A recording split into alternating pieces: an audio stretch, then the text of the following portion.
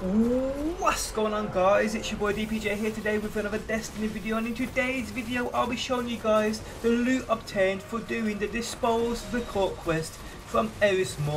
For this quest you get a shader and an artifact offering 300 defense. Now the quest isn't as simple as most people would first believe.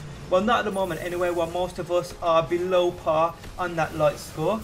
The quest is as follows. You basically have to get 6 victories in the Court of Oryx where a reciprocal rune has been used to summon the court. You also need to get 3 victories where a stolen rune has been used to summon the Court of Oryx, and then you need 1 victory where an antiquated rune has been used to summon the Court of Oryx, this being the highest level we can activate. The best thing about this is though, you don't have to use your runes to activate the Court of Oryx in order to complete this quest.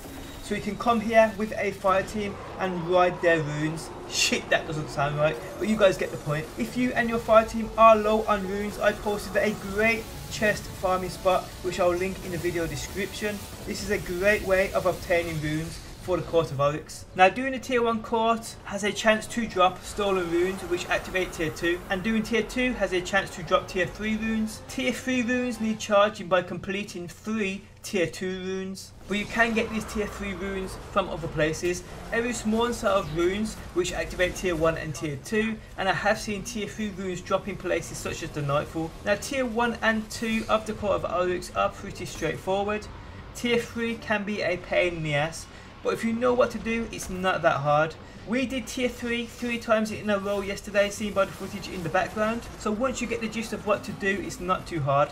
Dato posted a great guide on the tier 3 Court of Oryx, which I'll link in the video description if you guys do want to check it out. But basically, you shoot these IE Orby things, they give you a damage buff for a few seconds. Seen by the indicator on the left hand side of the screen, you can see it says Ogre's Fury. This allows you to do massive damage to the main ogre, and also gives you a damage buff against the powerful ogres running around. I believe this may stack up to 3 by shooting all 3 of these eyes, but I'm not quite certain on that. Now once the giant ogre on the platform is down, everyone needs to rush the platform and beat the crap out of the wizard, as if you take too long getting her down, another giant morpho ogre will appear and the process starts again. I'd also say as well, at our current stage of light levels, this would be near impossible to do in a fire team of 3. You want to hope there are other players here in the area who can help. Now back to the quest. Once you have done all of these steps, head back to Oryx in the tower, and she offers you 1 of 3 artifacts offering 300 defense. And you also get a shader called the Autumn Splendor, which to be honest don't look that great, but I suppose it's just another one for the collection. But guys, that is the loot you obtained for doing the Depose the Court